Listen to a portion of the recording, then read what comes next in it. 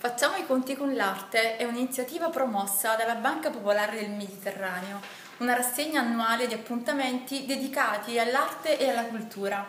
Il primo appuntamento è con Loris Lombardo, giovane artista napoletano. Loris, qual è la tua formazione artistica? Allora, come formazione io in pratica ho studiato da piccolo, si può dire, al liceo artistico a Napoli, poi ho finito e ho seguito il percorso più o meno canonico, nel senso che mi sono iscritto poi all'Accademia delle Belle Arti, sempre a Napoli, e niente, poi da lì ho cominciato questa strada di, diciamo, questa carriera artistica, insomma. Quando è nata la tua passione per l'arte e per la pittura? Vabbè, questa è una passione che ho da sempre, dalla nascita si può dire proprio, perché da, fin da piccolissimo ricordo che ho sempre amato questo mondo, poi vabbè diciamo che poi quando sono cresciuto è diventato proprio la mia passione, la mia vita. Anche il tuo lavoro. E il mio lavoro, sì, ovviamente. Dove hai esposto e qual è la tua ultima mostra personale più importante? Vabbè, come esposizioni ho fatto varie mostre anche collettive e personali, anche fuori dalla campagna, insomma, in Italia, anche qualcosa all'estero. Però diciamo la mostra personale ultima, anche quella che sono un po' più legata, è quella che ho fatto nel 2010 al Castel dell'Uovo qui a Napoli. E, insomma, è stata una bella mostra e quindi la ricordo con piacere, insomma. Che tecnica usi?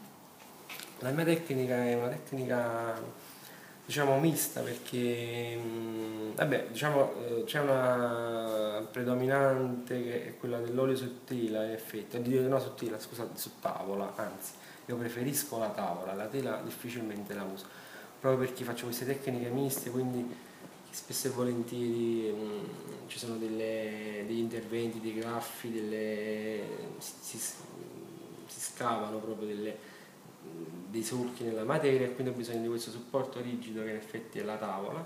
Quindi una tecnica a rilievo? A rilievo sì, c'è abbastanza materia, a volte di più, a volte di meno, comunque è sempre abbastanza materica come soluzione. E poi c'è la tecnica che uso l'olio, uso anche gli acrilici, i pastelli, insomma vari tipi di interventi per creare poi questi effetti un po', questo effetto finale, insomma, dei miei lavori. Quali sono i soggetti più ricorrenti? I soggetti ricorrenti sono le figure, la figura umana, diciamo, è quello che mi interessa di più. Molto i volti.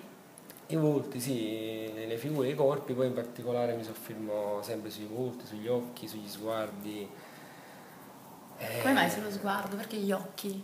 Gli occhi perché, vabbè, in effetti è poi la parte della figura che più lascia trasparire le emozioni, i sentimenti, insomma, quello è che mi interessa proprio indagare negli occhi di questi personaggi, che a volte più che indagare loro, e forse a volte sono io che mi riconosco in loro, a volte in alcuni casi, se vogliamo. Quando esporrai qui alla BPMed? Alla BPMed esporrò giovedì prossimo, l'11 luglio, 11 luglio. e la mostra sarà qui fino al 25, alle 18, quindi insomma tra un po', tra una settimana. Grazie Loris e in Prego. bocca al lupo per la mostra. Grazie a te.